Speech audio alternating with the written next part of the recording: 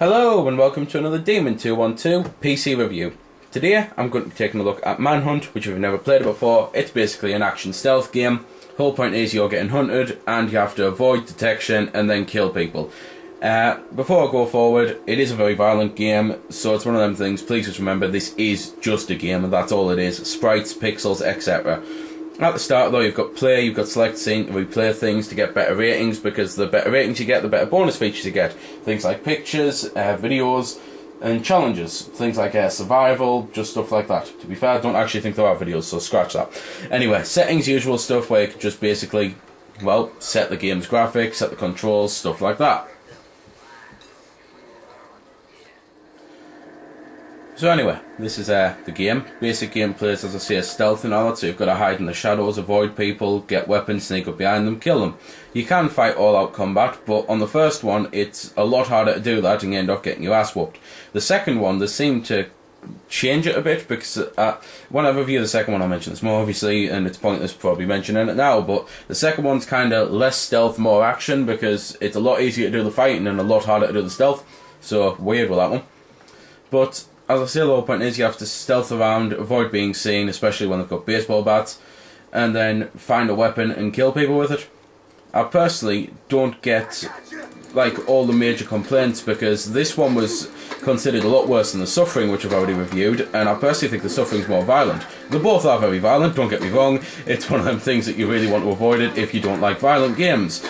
But I personally don't think this is as bad as The Suffering. That's just my opinion though. But to be fair, this guy, I'm managing not too bad to fight him. He's nearly in red, but I'm nearly dead as well. But seeing as I didn't have any weapon, I couldn't exactly just show you stealthing up and getting my ass whooped, so I thought I might as well just run forward and get my ass whooped. So anyway, time to go on to a better scene.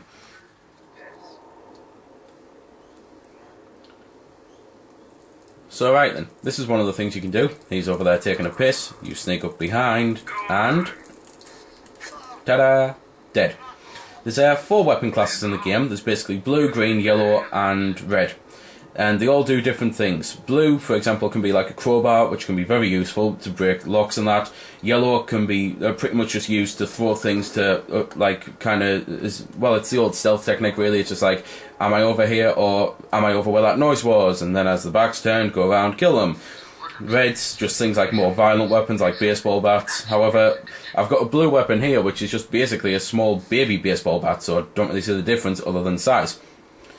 But usual stealth stuff really. As I say, you can make noise so you can hide in the shadows and do that. One of the things that I find totally unbelievable about the game though is that in these shadows you're supposed to be completely undetected. Now I know obviously because of the game you're supposed to be able to see yourself anyway, so they're going to make things brighter, but the shadows are so unshadowy on this. I find it impossibly hard to believe that when people are looking right at you they truly can't see you.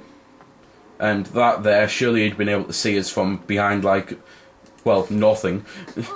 But it's just one of them things. I suppose it was done to make the game slightly easier, so I suppose if you wanted harder, started on a harder difficulty really.